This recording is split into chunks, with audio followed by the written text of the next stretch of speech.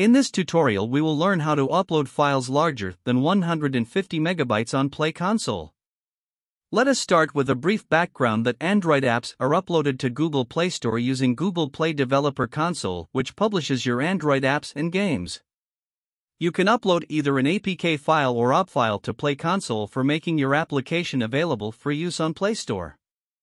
Google Play uses Android app bundles to generate and deliver APKs that are optimized for each device configuration, providing users with more efficient apps. This means you only need to build, sign, and upload a single app bundle to support optimized APKs for a wide variety of device configurations. Google Play then manages and serves your app's distribution APKs for you.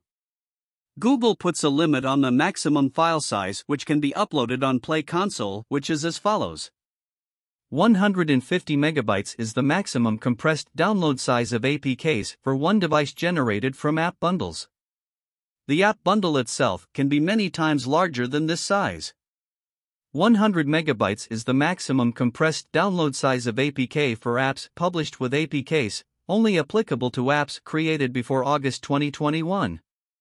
If your APK is larger than 150 megabytes, you can include up to 2 files that are 2 gigabytes each. They are called expansion files.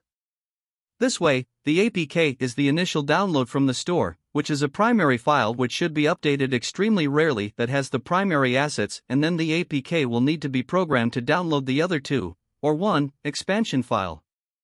So, essentially expansion files are additional files that can be uploaded and downloaded from Google Play alongside your APK file. They are used to include large assets or resources that exceed the initial download size limit for an Android app.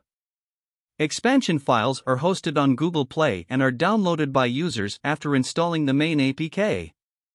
Here's a detailed explanation of expansion files, their usage, and how to upload them.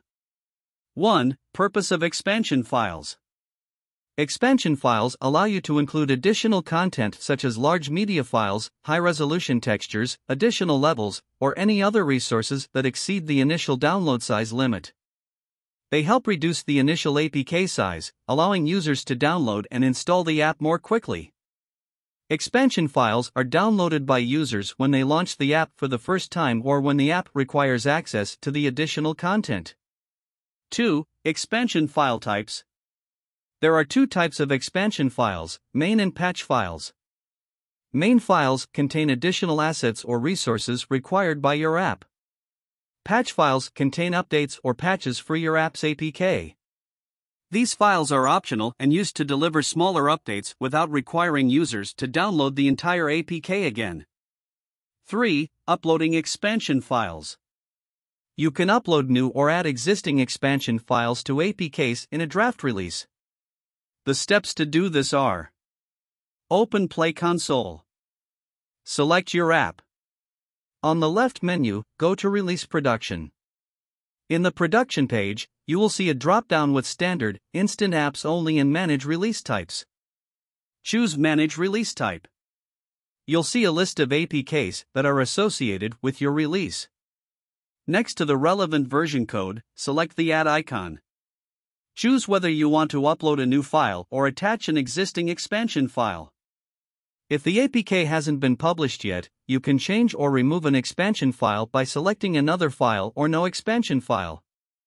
You can't remove expansion files from an existing release. Select Save. For accessing expansion files in your app. To access expansion files in your app, you will need to follow these steps. In your app's manifest file, add the following permission.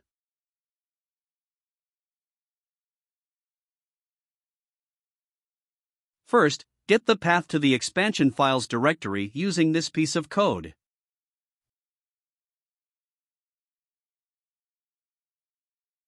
Then, get the list of expansion files in the directory like this.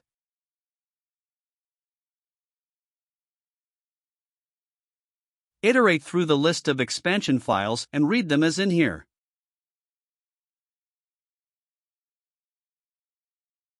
Once you have read the data, you can do anything you want to achieve with the data.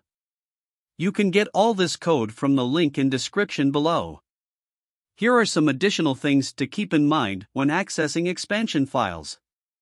Expansion files are stored in the device's external storage. Expansion files are not accessible to other apps. You should not delete expansion files directly. Instead, you should use the delete file method to delete them. 5. Testing and rollout. Before releasing your app with expansion files, thoroughly test it to ensure that the additional content is accessed correctly. You can test the expansion file behavior using the internal test track or by publishing an internal test release. Once you are confident in your app's stability, you can proceed with rolling out the update to production or other distribution tracks. If you are developing an app that requires a lot of data, then you should consider using expansion files. They can help to improve the performance, storage, and efficiency of your app.